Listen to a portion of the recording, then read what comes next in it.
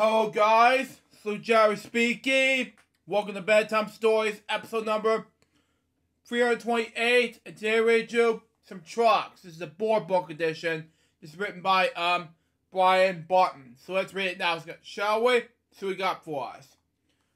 Trucks is written by Brian Barton. Here we go. On the road. Wow, this is gonna be easy. And it is on the road. Next page. Anyway. Here comes the trucks. Next page. They come through tunnels. Okay? So that makes sense now anyway. They go on over the bridge. Okay? So it had to make sense now, so there you go. It had to make me more different, so there you go. Here comes the bread truck with bread from the slots, the store. I don't know who made pages like that, but you know, decided to make difference. The whole pages getting torn up with the pages like that. If you heard a train in the background, please ignore that, but that's just me. Next page. Anyway. Here's a truck being loaded with garbage. I have to agree with this, so these two written, or Brian did a great job writing this book and illustrated, by the way. So yeah, next page. Here comes a truck bringing newspapers. Yeah, according to the PBS NewsHour, it's a great idea to do this anyway. Next page. Oh, it's the wrong page. Sorry. Anyway, hang on. Okay. Whoever made this page up, I am so screwed. Even though it's already torn up pages like that, but that's just me. Here is a bucket truck to help fix the lights. Coming with traffic lights when it comes to my home state, but that's just me, of course. Anyway. This is a tank truck delivering oil. They need to fix this book, you know, whether they finish the book and things like that, but that's just me. Anyway, next page. Here comes a tow truck towing a car. Good enough, so there you go. It's a good thing they need to fix this, so there you go on that. Next page. Here comes a moving truck bringing the furniture. Kind of reminds me of the one in Toy Story 1 movie, so I'm getting ready to move from Andy's house to another Andy's house. So in the first Toy Story movie, into a new home. So there you go.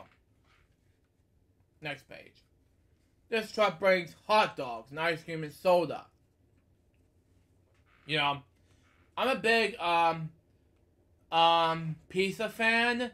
You know, it's kind of reminds me of both things. This dog over here, seen here, it was kind of an illustration from the Beer's Choice Bay Review tape that I have from Muppets Treasure Island from 1996. Next page. Here's a dump truck hauling dirt.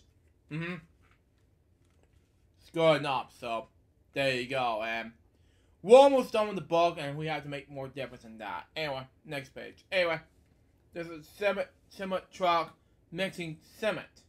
Okay?